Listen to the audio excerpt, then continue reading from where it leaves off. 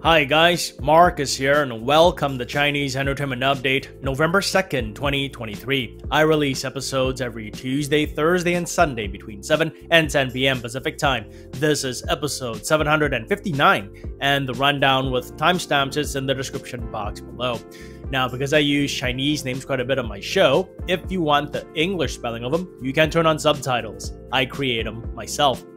In today's episode, Only for Love and Wonderland of Love confirm their premiere dates.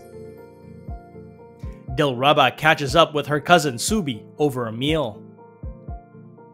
Edward Guo offers more clarity after Neo Hou's post. And Angelababy and Zhang Jiani are suspended on Weibo. But first, here is what's recently premiered, two dramas for today and yesterday. First, there's We Go Fast on Trust, a sports drama starring Alice Ko and Zai Zilu. It premiered yesterday, November 1st. According to Baidu, in the drama, Taiwanese actress Alice Ko is an engineer who's obsessed with realizing her dream in life. She meets Zai Zilu, an aspiring motor racer who longs to one day represent China in the Super Formula arena. Together, they help each other realize their dreams. We Go Fast on Trust is slated for 22 episodes and is available on YouTube with English subs. Then there's Love is Panacea starring Leo Luo and Zhang Ronan. The modern drama premiered earlier today. According to Baidu, Love is Panacea follows the heart-wrenching romance between a medical genius played by Leo Luo and a brilliant student played by Zhang Ronan. She suffers from the rare and deadly Huntington's disease, and together they try to defeat it. Love is Panacea is slated for 34 episodes and is available on YouTube with English subs. And that's it for what's recently premiered. Yesterday, there were a couple of big premiere date confirmations. Only for Love had been rumored to premiere in November for a while, with November 1st being a much speculated date. Yesterday, the modern drama starring Bai Lu and Dylan Wang offered clarity by announcing a November 3rd premiere. That's tomorrow. They shared this poster and this one of a fuller cast to make the announcement. Miles Wei co-stars, Eric Zane and Jiang Peiyao put in special appearances. They also shared this poster to reveal that they broke 1 million reservations on Mango TV within 4 hours of announcing their premiere date. The drama had passed review and obtained a distribution license for 36 episodes in September. They had wrapped filming in March. This will be Bai Lu's second drama this year. Her other one was the super popular Xianxia Till the End of the Moon with Leo Luo. It's Dylan's third drama this year, after Never Give Up and Youth in the Flames of War. According to Baidu, in Only for Love, Bai Lu is a financial reporter who lands an interview with Dylan's character, the young president of a company that's constantly looking for potential startups to invest in. The two make a deep impression on each other and end up collaborating again. The more they collaborate, the closer they grow as well. The drama is slated for 36 episodes and will stream on Mango TV. Also confirming their premiere date yesterday was Wonderland of Love.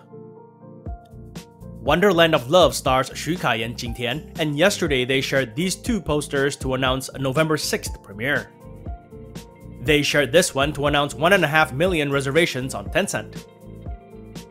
Xu Kai has been in 3 dramas this year. He was last in Snow Eagle Lord with Guli Naja. Jing Tian has been in 2. She last starred in The Legend of Zhuohua with Feng Shaofeng. According to Wiki, in Wonderland of Love, Xu Kai is an emperor's grandson who disguises as a frontline general.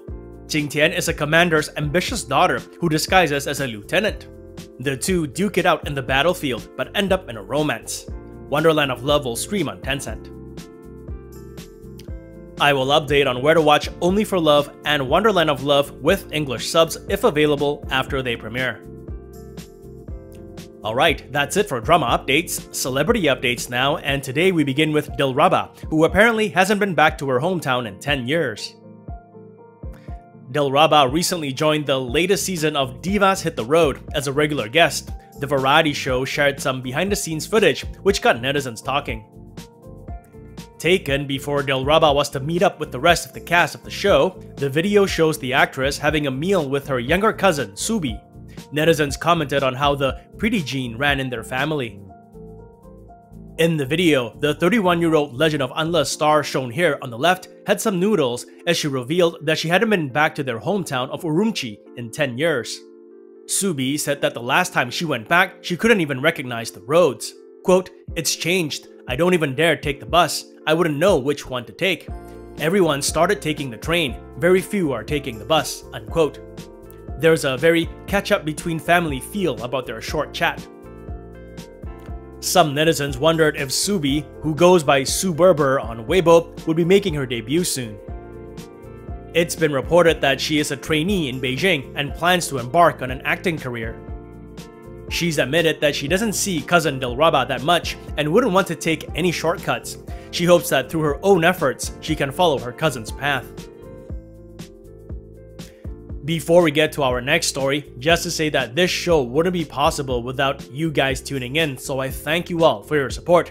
According to the analytics, more than half the views on this channel come from non-subscribers, so it would really help the channel out if you felt inclined, if you enjoy the content, to like and subscribe, and also to click that bell button for notifications.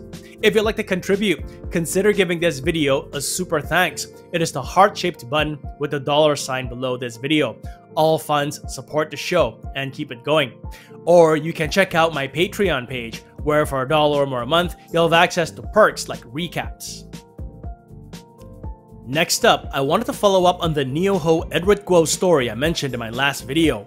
Neo stars in the currently filming costume drama The Story of Mystics, which is directed by Edward.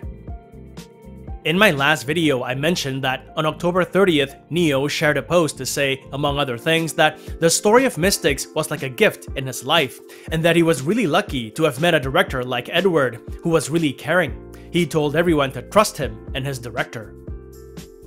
Neo's post was in response to fans who had thrown shade at Edward for, among other things, treating Neo differently than other actors. Here's the follow-up. Several hours later, Edward shared a post of his own, a long one, which offered even more clarity. Edward explained first and foremost that Neo was his first choice to play the lead, and that he had supported him from beginning to end. He added that there is no way he doesn't love the actors he chooses, as some rumors had alluded to. Prior to Neo's post, Edward had shared on Weibo some untouched pictures of Neo in character, but later deleted them. Some netizens said those pictures didn't look good and questioned why Edward would post and delete them so quickly. Edward clarified that the producers told him to not post that much because the drama had not been officially announced yet. He urged people to not read too much into it. Edward then addressed the accusations of him treating Neo differently. Some fans had accused him of ignoring Neo's comments on Weibo and only interacting with other actors. Edward clarified that when he made that post, Neo was right beside him. He ended the post by calling Neo a very hardworking and serious actor, and that he is honored to work with his cast. Lastly, for celebrity updates, Angelababy and Zhang Jiani have been suspended on Weibo. Yesterday, netizens discovered that much, and the speculation is that it's because of the Crazy Horse controversy. On both actresses' Weibo accounts, it says, "This user is currently suspended due to violation of relevant laws and regulations." You can still see whatever they posted previously, but at the moment, they can't make any new ones. Additionally, their Douyin accounts have also been affected. They're suspended on there too.